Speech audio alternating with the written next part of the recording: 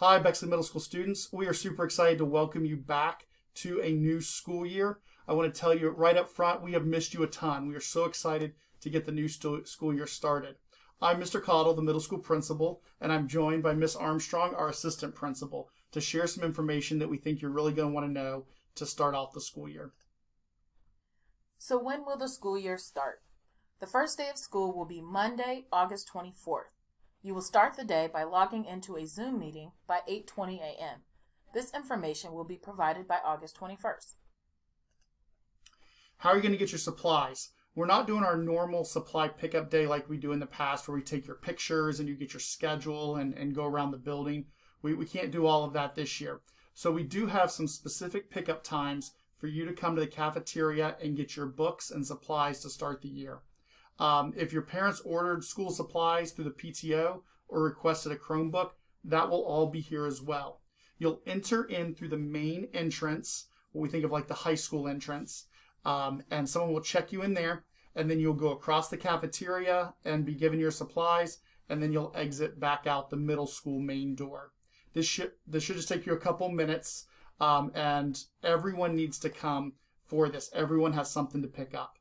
Also, if you want an agenda book, you can purchase that at this time for $5, and we do highly encourage everyone to get one of those. So, how will you get your supplies?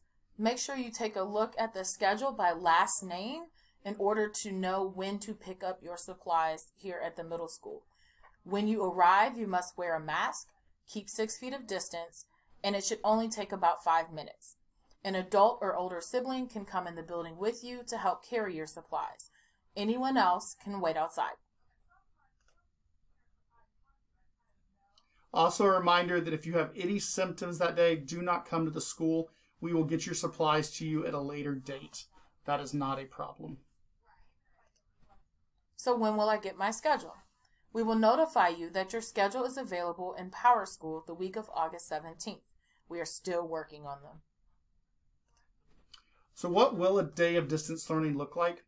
It's going to look a lot like when you're in school. You're going to be rotating through classes, which will be Zoom sessions. We'll start every morning with a 15-minute homeroom session, and then you'll go to each of your classes. There's a lunch break, and there will be time between classes and at the end of each class for you to take a break and step away from your screen. You are required to log into a Zoom meeting for each class and remain until dismissed by your teacher. You will need to have your camera on and participate appropriately. We know that this is all new, and your teachers will help you learn how to use the different technology tools. How will I get started? This is really all we need from you at this point. You're going to get an email to your school Gmail account by Friday, August 21st. That'll have a link to your very first class on that Monday morning. A reminder that your student Gmail is first.last@student.bexley.us, and that your password is capital B and then your 6-digit student ID, and then what I would call the pound sign, which you guys would probably call the hashtag sign there at the end. You'll need to log into that Zoom meeting by 8:20 that first morning. The first week will be really focused on helping you with the technology, learning routines, and getting to know your teachers and classmates. We're not expecting you to show up with all the answers. We just need you to show up, and we will help you go from there. So who do I contact if I can't log on? If you're unable to log into Zoom, contact distance-support@bexley.us. If you are unable to log into your Google for any reason, because you might be sick or having an appointment, have your parent contact your classroom teacher. So what is the deal with Zoom anyway? Well, we want to remind you of our 3 key words that we always use when we talk about expectations at school, and that's respectful, responsible, and safety. First of all, when we're talking about being respectful, we're going to ask you to change your virtual background to a neutral image. That is a privacy issue, that is a safety issue, and it's also an equity issue. We want everybody just to have a background that makes it seem very neutral. We're also going to ask you to keep your camera on at all times. That's how your teachers are going to be able to interact with you and know you're participating. Second, we're going to ask you to be responsible. Find a space that you can make your learning zone. We know it's hard to learn and work from home. We've all experienced that this past year as well.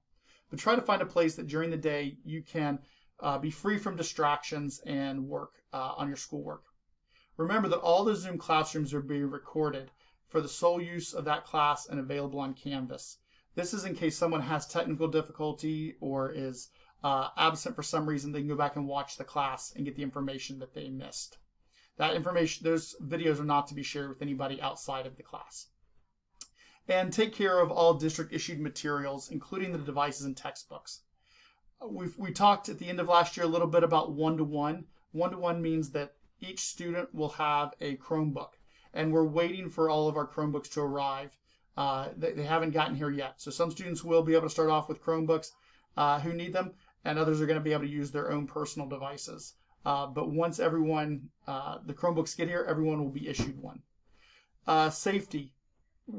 Not just, safety isn't just when you're doing your learning, but while we're doing distance learning, please wear your mask and wash your hands often when you're interacting with others. This is how we get back to an in-person school situation. We know that that's what you want. I've heard you. I've seen you guys on your bikes this summer yelling, we want to be back in school, and we want that too. But that's going to take commitment by everybody in our school and in our community to reduce the level so that we can come back to school. And with that, let's have a great year.